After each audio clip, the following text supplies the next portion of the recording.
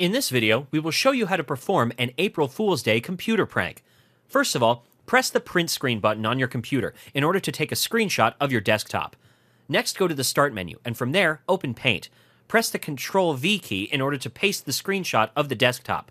Click on the drop-down button in the extreme top left corner and click on the Save As option. Over here, select the location where you want to save the file. Enter the file name and select the Save As type. For the purpose of this tutorial, we will choose the JPEG format. Once you're done, click on the Save button. Now close Paint and return to the desktop.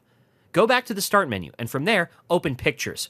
Go to the folder where you've saved the recently created JPEG file. Once you have located it, right-click on it and select the Set as Desktop Background option. As a result, the picture will become the desktop background.